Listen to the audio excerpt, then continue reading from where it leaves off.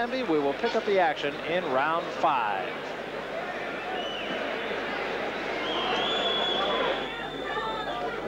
John Meekins with this right hand right at the end of the 4th round shook Saoul Mamby, followed up with another good left hook and had him hurt for the first time in the bout. Yes, he did. It was a good finish to that round. Just the last 5 seconds, actually, by Meekins. Well, Saoul Mamby is clearly not what he was when he was champion. It would be silly to expect him to be at the age of 41. He did have the good win against Glenwood Brown, but right here he looks every bit of 41 as a boxer. Take a look at your scorecard. You got a shutout. Yeah, and I really think it's going to end up being academic because I think those left hooks are starting to really cave Mamby in. And if Meekins continues that and goes to the body, he'll make an end of things here. He knows that. You see, he senses that. Meekins in superb condition, incidentally. Again, he's hardly even breathing heavy in his corner. And with John, you never know. There have been times when he has not been in the best of condition for bouts. Good left hand there on the way in. He actually missed with the right, but got a good left hand in short quarters.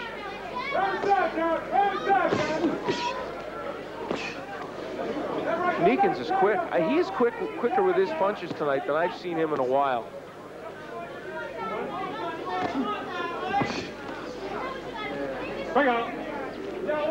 He seems to be fighting a carefully controlled fight, actually. He's not wasting any punches, as we've said. It looks like he's got an awful lot left. That was a big left hand right there, too. It's characteristic of Meekins. I mean, that is his modus operandi. And you know, now especially, he feels like he can take Mamby out if he lands a couple of good shots. But he has to be careful not to just be looking for the one shot. He should keep his concentration on throwing a series of punches. Looks down here at us. It's true. He's been looking around the last 15, 20 seconds like he lost something in the audience. It's a dangerous thing to do. Looks like he's lost a little concentration through that. Well, he feels in control in there, and he probably is.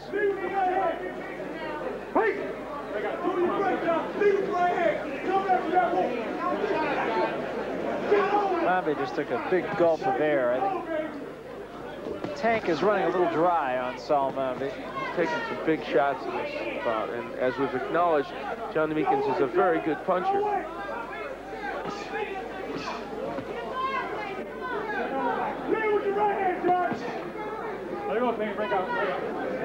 Well, Meekins has beaten many of the current generation of junior welterweights. Now he's beating one from the past.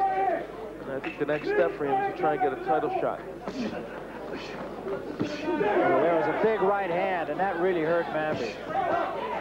Mamby's still hurt.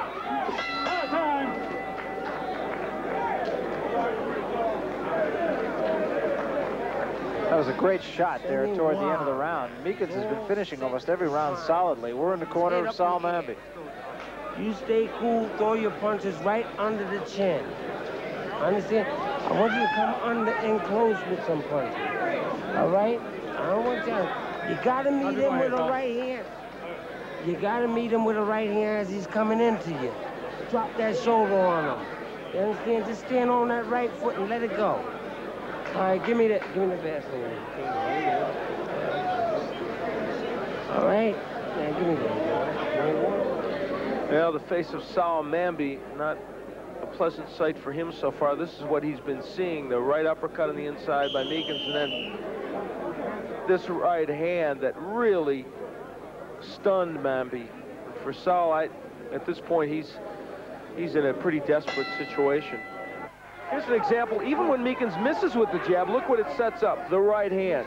So even a jab that misses by Meekins can help him. And in Meekins' corner, they were telling him, get mean, it's the last round. And Meekins starts out up-tempo here. And takes a shot. Knocked off balance by that left hook, not a knockdown. Well, Saoul Mamby says, if I'm ever going to let it hang out here, if I'm ever going to go for the knockout, it's going to be it, because this could be, without being dramatic, this could be his last round of boxing. He's down by 9 points in this match, and at 41, a loss could send you in retirement. Meekins with a good left hand, the best punch of that flurry by both men. And because he's taking more chances, Mamby's being hit more.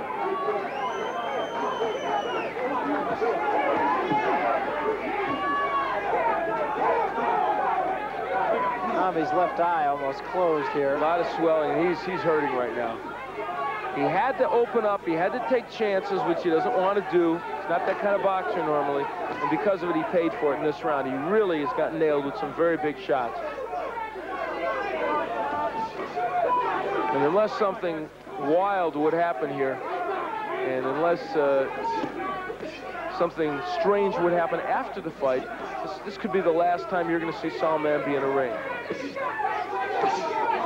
And he was a great super lightweight champion in his day. Yeah, he's a guy, too, who well-spoken, guy who has got as much as the sport can give and has given a lot to the sport, and I'm sure he realizes he is one guy I really do feel could step out. Well, hopefully, although he came back in at a very, very advanced age for a boxer. Right now, Meekins is just taking him apart here in this 10th round.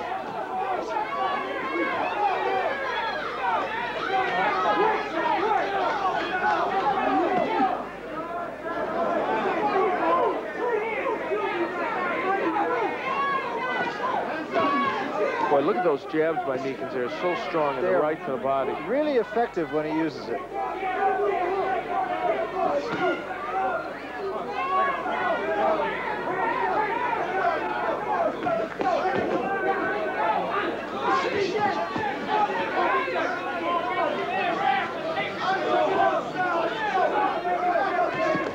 Well, nothing should happen to John Meekins' top 10 rating.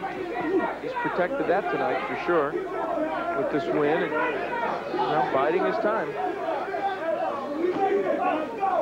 And Saoul Mamby will finish yet another fight on his feet. Never been off.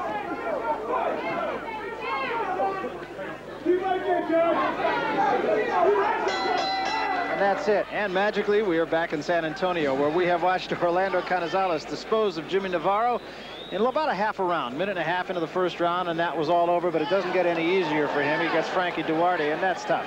No, he does get a tough man to try and defend his title against the second time. And the thing about Frankie Duarte is he's got a very good chin, which, of course, Canizales wasn't facing tonight.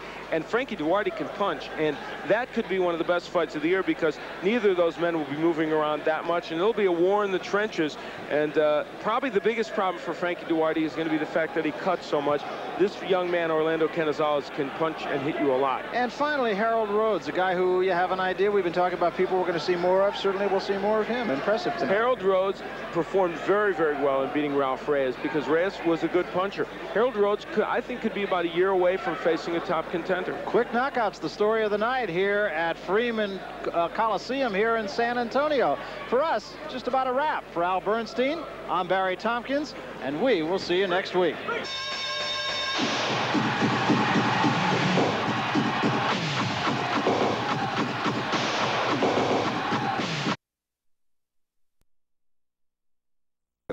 New York looking for a name boxer to go along with Mark Breland. But Dixon will be a tough one. Meekins, though, has the experience. And Al Bernstein profiles the career of John Wesley Meekins. At 22, with 3.5 years of pro experience, John Meekins is already a veteran. He's hoping now to be more than that, a champion. This New Yorker has carved out 16 wins using a wide variety of punches against the likes of Sergio Aguirre. There are uppercuts, hooks, and jabs, and they come at opponents with